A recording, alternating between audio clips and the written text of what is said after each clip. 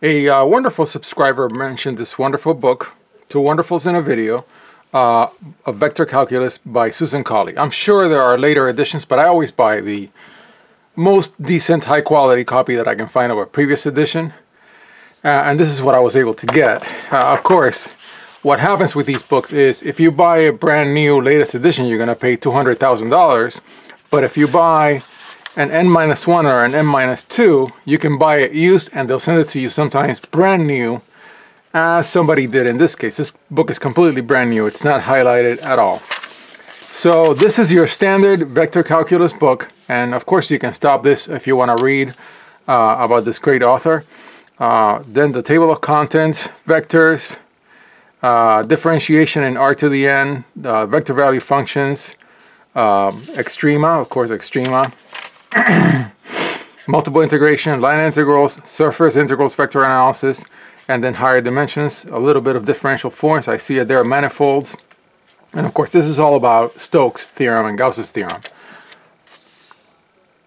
And I'll pause that there so you can maybe stop and read the preface if you want to. Yeah.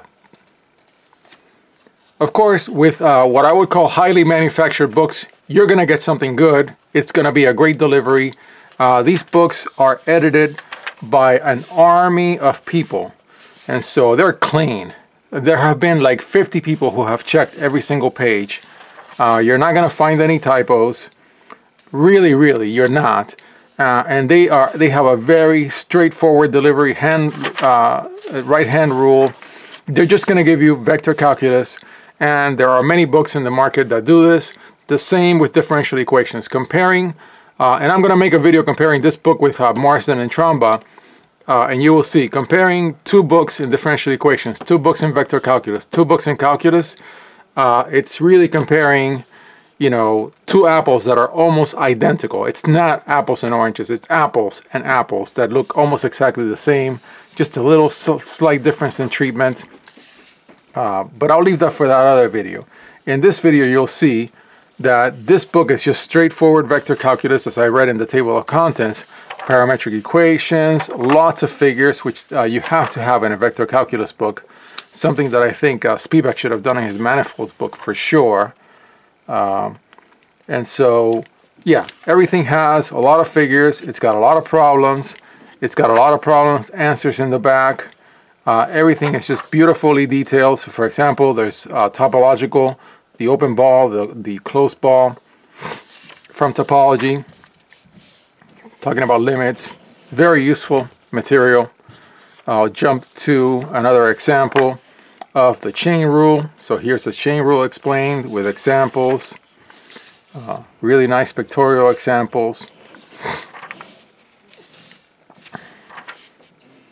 Yeah. Then I'll jump to inverse function theorem, an example, and so on. I could go on through the entire book, and you will see this is just a very standard delivery. One thing that I really like about this book, it is a little wordy, and I like that. I like wordy books. I want somebody to tell me the story in detail, and not to leave anything out. I like that delivery. So I think in this book, what I really like is how it is a little on the wordy side. And there are some proofs. So here's a sketch of a proof. And that's also very useful in this particular book, that it's actually giving you a little bit of a proofs training. Of course, this book is given to a wide audience of people in a university. Some of them are engineers. And so this is not a proofs-driven vector calculus book. That would be a higher level book. But I really like the whole business of sketch of a proof. That's very useful for somebody who hasn't gone through a proofs-heavy treatment of anything, or taken a proofs course. Yeah. So here, these are all. There are some actual proofs in the book, as you can see.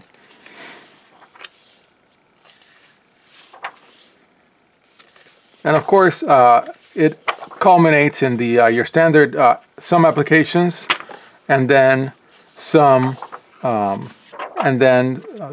differential geometry, and Stokes' theorem.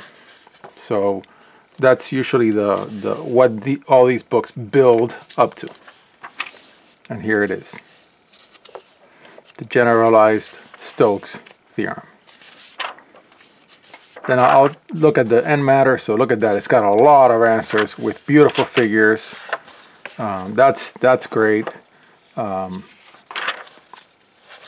I think I saw additional reading notes, which I really like in a book. Let me see.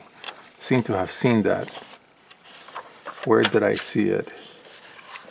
Maybe it's after. Oh, there it is. So it's got a suggestions for further reading.